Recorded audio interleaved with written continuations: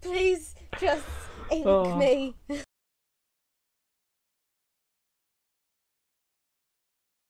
So today, Rachel, we're going to be playing a game which I've called Are You a Real Movie and TV Fan? Or are you just part of a wannabe clan?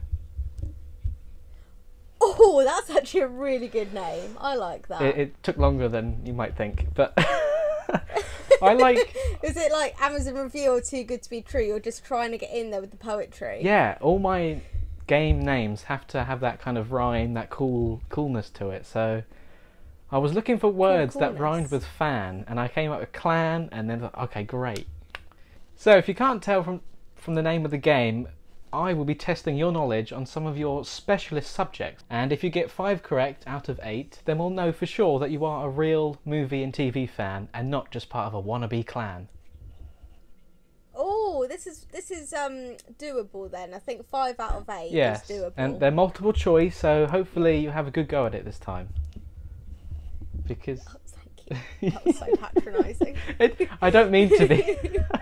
Oh. Hopefully you'll actually get one right this time. Right, are you ready for your first question? I'm so ready. Okay. Question number 1. We're friends, right? Yeah. Good. Well, the hit TV show called exactly that first aired in 1994 and finished in 2004, after running for a whopping 10 seasons. The question is, how many episodes were there of the hit TV show Friends?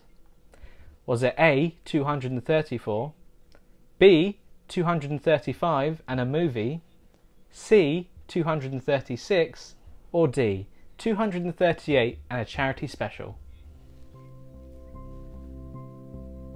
I know they definitely didn't have a film or a charity special. Okay. I thought I knew this. So that narrows it down to 234 or 236. I'm going to say the higher one. Was it 236? 236. Is that your answer? Can you not look at me like that? It was patronising last time. It's patronising this time. I'll just look at the camera then. I won't look at you at all.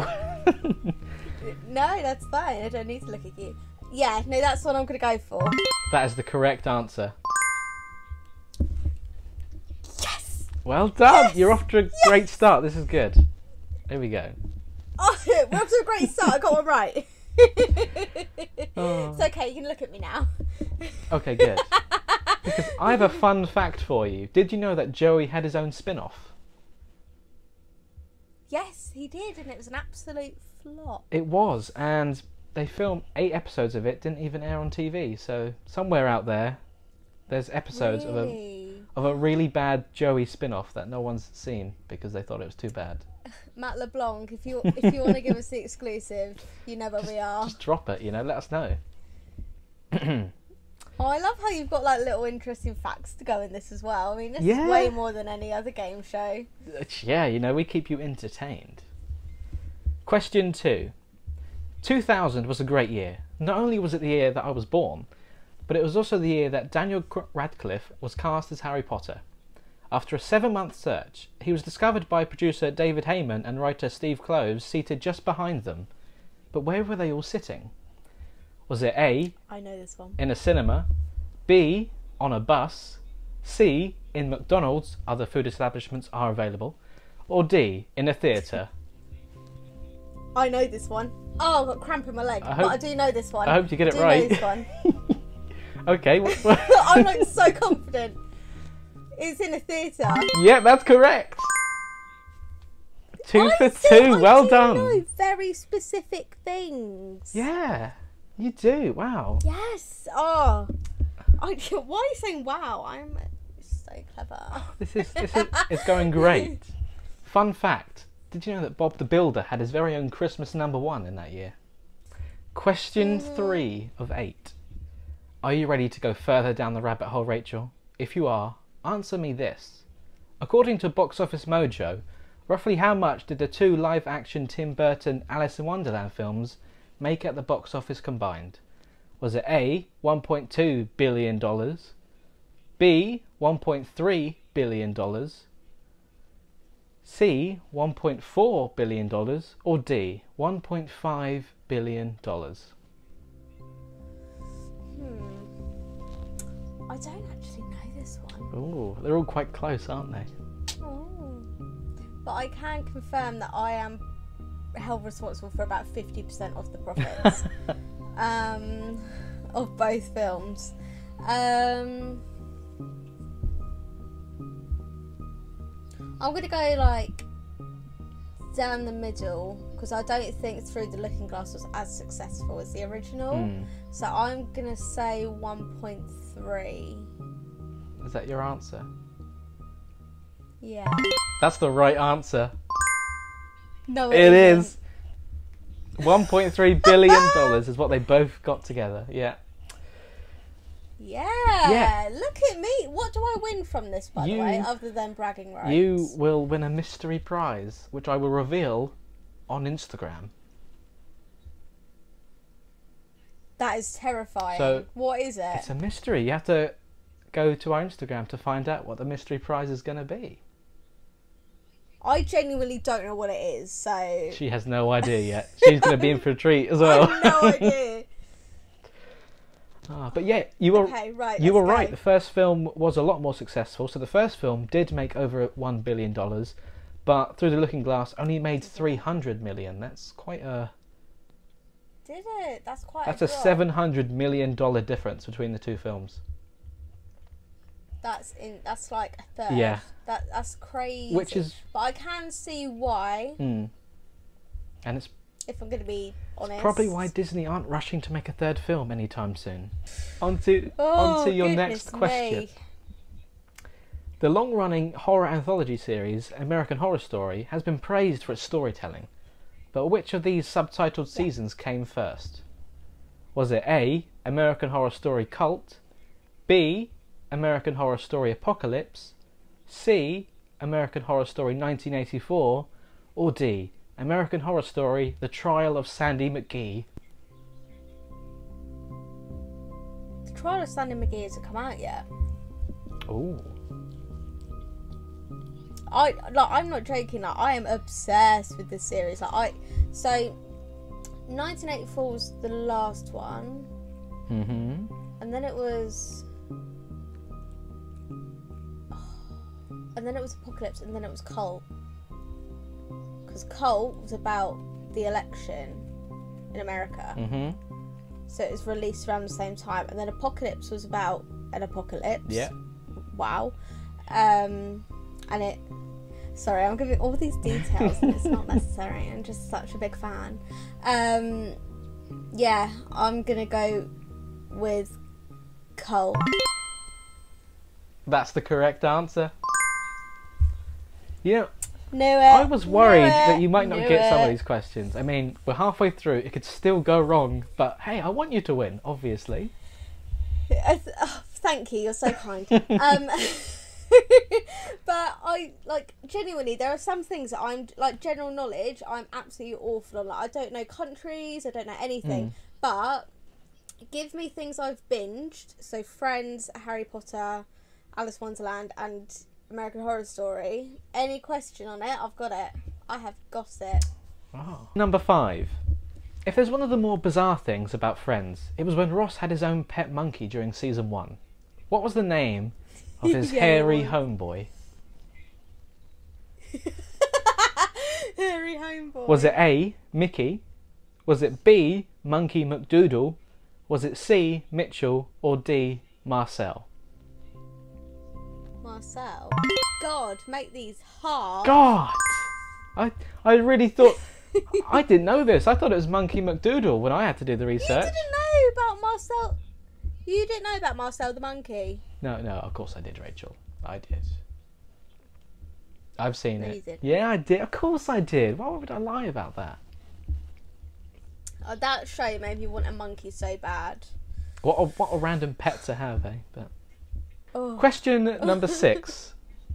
Journalism is like a fine art, and there's no exception to that, especially in the wizarding world.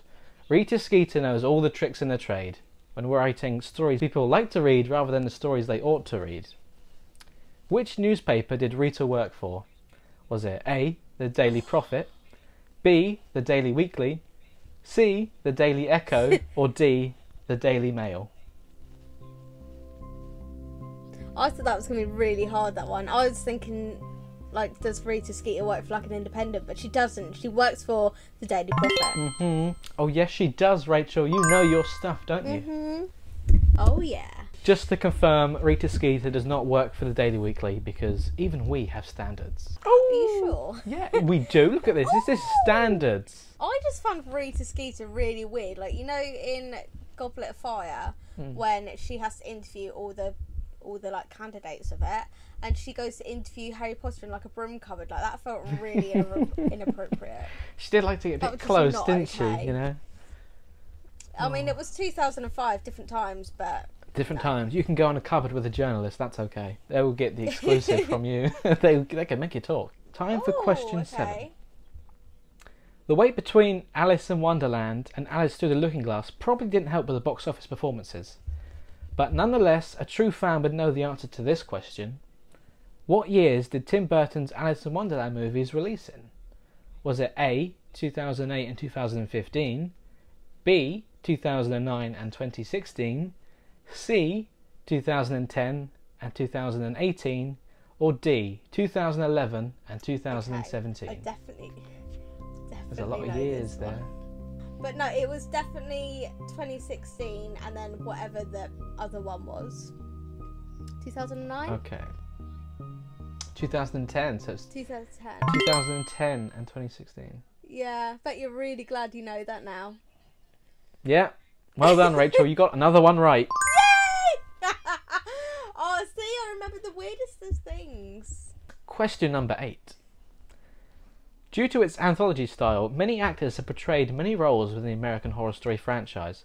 However, sometimes certain characters and certain actors have appeared more than once. Sarah Paulson's character Billie Dean Howard, first seen in Murder House, has also appeared in other seasons throughout the show's run. How many seasons has the character Billie Dean Howard appeared in? Is it A, 2, B, 3, C, 4, or D, 5? So this is Sarah Paulson's character in Murder House. Yes. Are we including Murder House? Yes. Okay, definitely wasn't second one. Might have been in Coven. Number 4, definitely not. Number 5 was Cole, I think. Might have been in that one. I'm really thinking about this. Could you stumble at the final hurdle? Don't put that pressure on me. I'm just going to go for it and say 3. 3? Oh, Rachel, you've done so well so far. And you've got every question correct. Including this one. Well done, that is the right answer. Shut up, no way! Yes way. You've got every question correct. Yes, really. I redeemed myself. According to my research, you know, please don't comment saying I got it wrong. I'd rather not know. But I'm pretty sure. I'm so chuffed with myself. I can't believe it. I'm lost for words. This is amazing. Well done. You're not the only one. This has gone really well. I was genuinely nervous for this video. I was like, I'm going to look even worse. Like, everyone's going to think I just, like, scooped me out of a ditch and put me in front of a camera with a microphone. But now look at you. You've got every question correct on this game. Are you going to tell me what my prize is yet? Oh, no. That's the mystery prize, which you have qualified for. It will be something related to one of these topics. That's what I will say. Are you going to pay the rest of my tattoo off? Please. And that's the budget for the Daily Weekly. You'll go on to Rachel's tattoos. So. Please just ink me. Oh, wow. That's a slogan that goes on a t-shirt. Please just ink me. Well, there you go, folks. Oh, Rachel's the winner. Thank you for watching. Thank you for playing, Rachel. Oh, no worries. Anytime. We will see you guys in the next video. Thank you for watching.